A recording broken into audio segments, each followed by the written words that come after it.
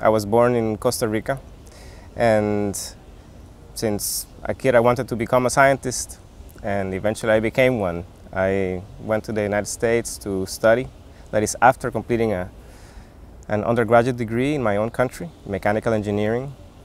Then I continued with a postgraduate degree in nuclear engineering in the United States, in the University of California in Berkeley.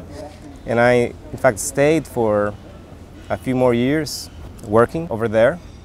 Since a year and a half ago, I became a member of the Calvi project team, which is an Inria team established here at the University of Strasbourg.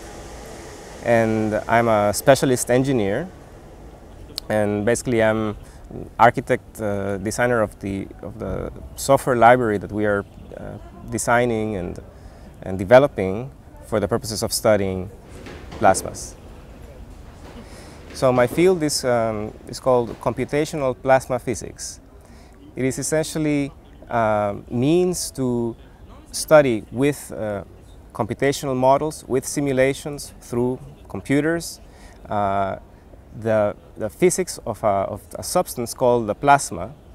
A plasma is this is the fourth state of matter, is one of the most common state of matter in the universe. In fact, the sun is made of plasma, the stars, and in our case we try to study this particular substance to produce energy.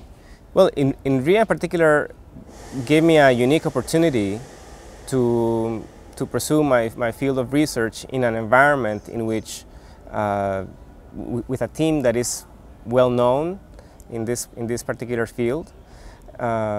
So just to be able to join this group was already a very positive thing. In terms of the future, then I would try to continue advancing my understanding, my research on the field of plasma physics.